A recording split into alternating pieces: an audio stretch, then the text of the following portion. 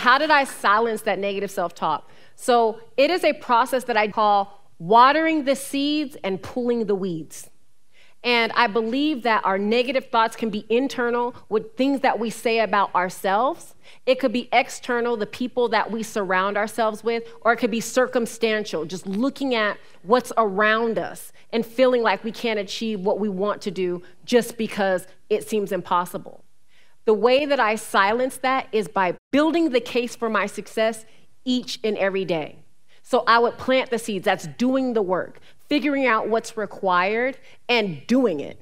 And then when it comes to people telling me that I couldn't, I immediately silence people. Believe it or not, when I was diagnosed with breast cancer, I had many people come up to me and tell me about every single person that had passed away from cancer. And I had to say, I'm sorry, but I have to go. I cannot hear that right now. I'm focusing on winning this battle.